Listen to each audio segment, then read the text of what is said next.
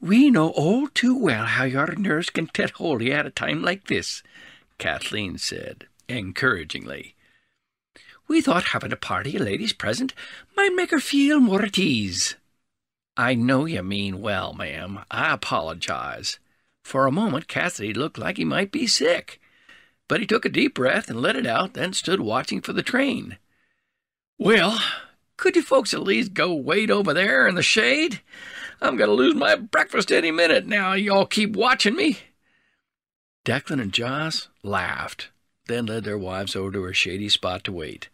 The ladies sat, talked quietly, their picnic hampers at their feet, while their husbands talked about their farms and the price of wheat. They waited for what seemed like hours, eventually having to break into their hampers to pass the midday meals. They invited Cassidy to join them, but he was too nervous to eat. That sure does look good, but I just can't stomach a bite, he said, eyeing the tins of food they'd set out warily. If that old train doesn't get here soon, someone's going to have to revive me. As if to punctuate his words, a far-off train whistle sounded. Its ringing cry echoed off the mountains. Instead of looking relieved, Cassidy only turned an even paler shade of gray, a feat that would have seemed impossible due to his deeply sun-darkened skin. Oh, no. She's here. Okay. Do I look all right? I mean, I rode out here pretty fast. Am I covered in dust? He asked, brushing at imaginary specks of road dirt dotting his shirt. The black plume of smoke that rose up above the tree line signaled the train's approach just as surely as its mournful, echoing whistle. Cassidy turned deathly white as it chugged closer and closer to the wooden depot, so much so that Declan and Joss thought to go to him just in case he were to faint. She's to be here any second, he said, his voice cracking a little as he faltered. What if she don't like it here? What if she gets homesick or doesn't take a shine to me, or if she... What if she's ugly? Declan whispered from the side of his mouth, prompting Josh to elbow him sharply in the ribs before stepping closer to Cassidy. Campbell, stop your fretting, man. 'Twill be fine, you'll see.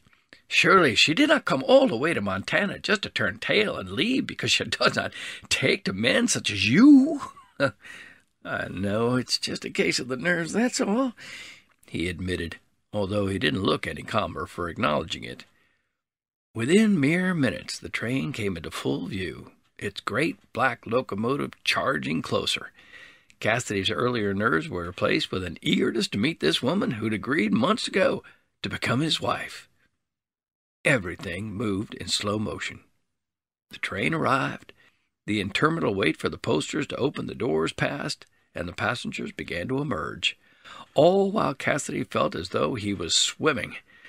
The same feeling came over him of being back in Georgia, cooling off in the heat of another endless summer day by submerging himself in the creek, letting the water wash around his eyes and fill his ears until he couldn't see or hear clearly.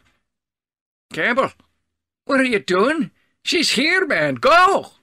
Josh urged, giving Cassidy a slight shove in the back to propel him forward. What? He asked, snapping out of his daze and looking around. Is that not her there?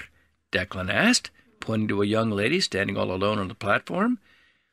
She had the telltale trunk waiting at her feet, the veritable sign of a westward bride coming to meet her husband and bringing her worldly and household goods with her.